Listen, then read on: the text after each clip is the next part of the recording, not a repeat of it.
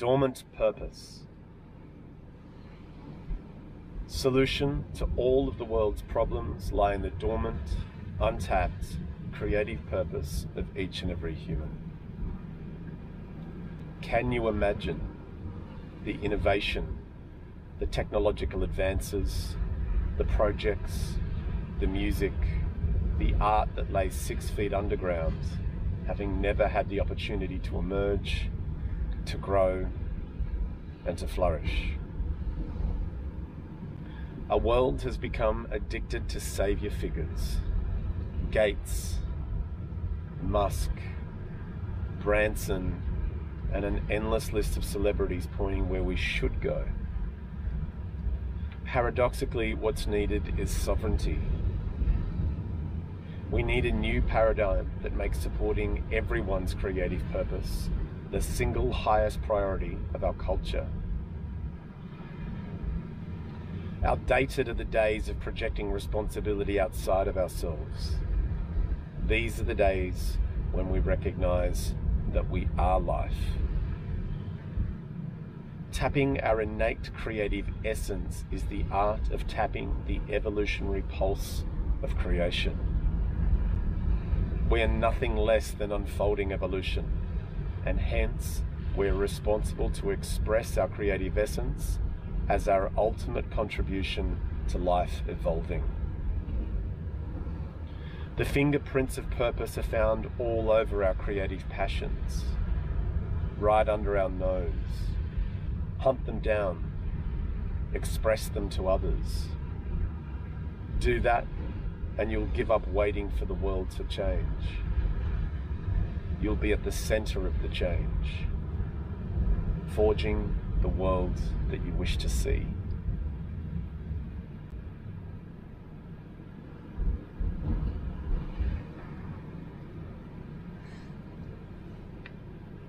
Good morning from the Tarkine coast,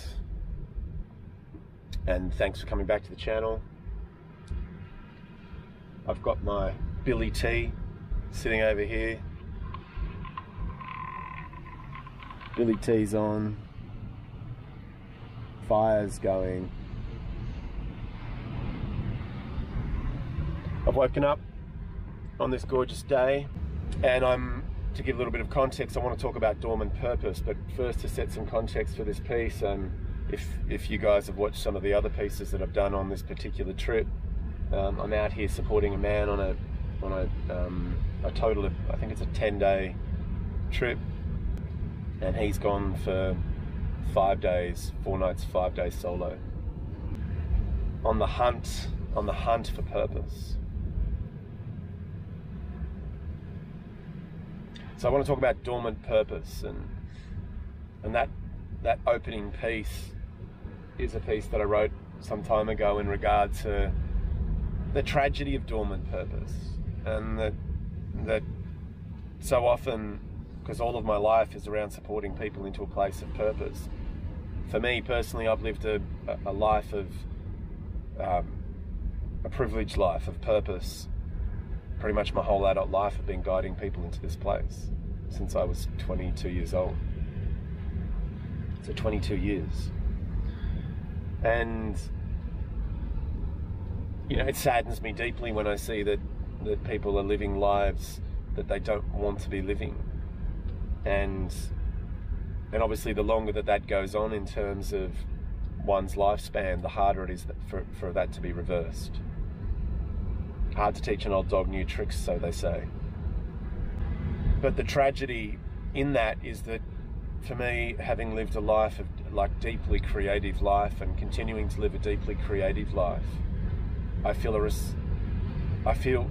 the emotional pain of people who aren't living that, and I also see that there's some just really simple trappings that people fall into that are enormous obstacles on that path to purpose.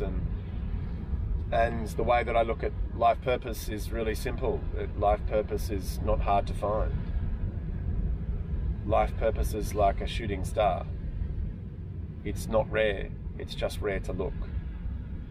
And I feel like we're in a systemic crisis, one where one where the culture that we live in doesn't support a life of purpose. It supports a life of stability, of survival, if you like.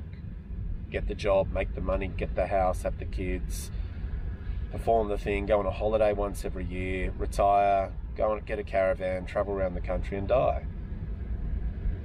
And that doesn't constitute a meaningful life in my world. So the mission for me is to build a culture that supports the conversation around life purpose and holds a space for that life purpose, the feeling of life purpose to emerge. And if you're someone that's really struggling with life purpose, then I invite you, if you have time, to take yourself into nature.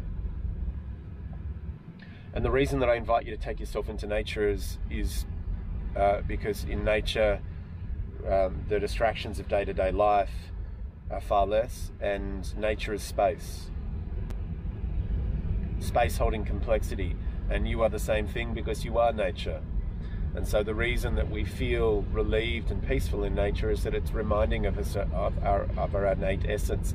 Our culture, even though from a developmental point of view we've evolved, I really think our culture's just got it wrong. We're not building a spacious culture, we're building a busy culture, and that's not conducive to human health and well-being.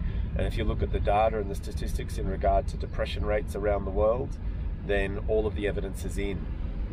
Medication, depression, high levels of suicide, obesity, enormous health crisis, left, right and centre, the exponential rise of diabetes in our culture, shit food. A spacious culture is one where the individual inhabitants of that culture are cultivating spaciousness internally.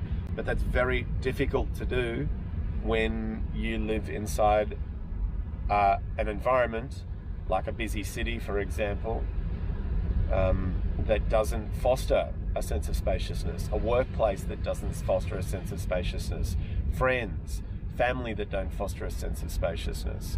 So nature becomes an ally. So the way to get to purpose is really simple, and it really is really simple. It's not some kind of mystical, and you may see it as some kind of mystical obstacle or challenge, but I would highly suggest that you don't, because to do that makes it a long way out of reach. Really, life purpose is just the creative impulse, your creative energy that's emerging through you, your motivations, your ideas, your inspirations. The way that I look at life purpose is I put a frame around it, and I start off with legacy. What do you want to leave? Vision. What do you see for the world, not for you? Mission. The actions that you then need to take, the job that you perform potentially, and purpose, a quality of being, an immortal statement, something that isn't dependent upon you potentially not, losing the ability to walk or talk even. The reason that I suggest this frame is really simple. It's because in identifying those things and fully jamming out those various elements, then that becomes the fingerprint of your purpose. Those creative ideas, those inspirations, you are life. That creative energy that's emerging through you is life. You are no different than the wombat that wakes in the morning and has a creative inspiration, an instinct to go out and start to forage, or the seabirds out here that are constantly living in this instinctive response to life. We have an instinctive response to life, and the advantage, we could say it's an advantage, some might say it's a disadvantage, that we have as humans is we have a prefrontal cortex, so we have that ability for self-observation, the observer, so we can kind of see ourselves, so we can then become conscious of this creative impulse. And that's the work of identifying life purpose. My life purpose is to be.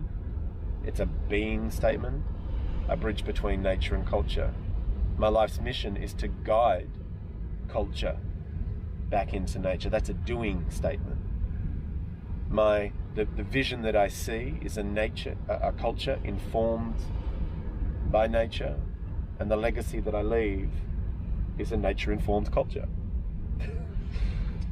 And it's so simple.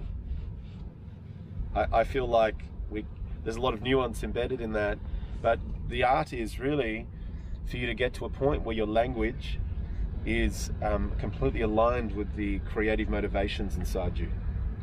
And so those two things are integrated. The rational mind is integrated with your creative energy, and that creates a sense of wholeness. And then I have a frame that I can live into. I have a frame of accountability, I have a direction, I have an action plan, I have a guiding compass in the form of my purpose. And I often look at it like if one was to suggest to you, navigate your way through this challenge of your life when you don't have a map, it's pretty difficult. So that process is what I call a life map, where map the inner world. And then my purpose becomes the compass for how I direct myself relative to the challenges that arise in my day-to-day life. So I invite you to take yourself into nature and to go through that process and just jam it out, to find allies that are in support. Your real allies, your real friends, like I wrote in that piece, want your growth, not your niceties. They want to know where your boundaries are. Your real friends, if I'm your best friend and I come to you and I say, hey, blah, blah, blah, blah, and you put up a boundary and you say, no, I'm actually doing this, and then I throw a tantrum and I depart the friendship, that's not an ally. That's a friend of convenience. That's a fair weather friend. An ally is someone who actively wants you to grow, and if you put boundaries up, they'll go, cool, full respect, go you. How about we check in next week? So identify your allies on the path. Who are those people around you that really are deeply in support of your sense of creative purpose? One of the things that I'm embarking on as I'm out here, I'm writing the content for a course called the Wild Man Challenge, and effectively that's an online program that invites men to team up into teams of men, and so we'll go through as a big mob of men, and it supports men from the ground up, from understanding the correct gear, safety, and then supporting men to get clear on that life map, take themselves out into wild landscape and cultivate internal spaciousness. It's the path of Jedi. How do I cultivate internal spaciousness in the face of the circumstance of my life?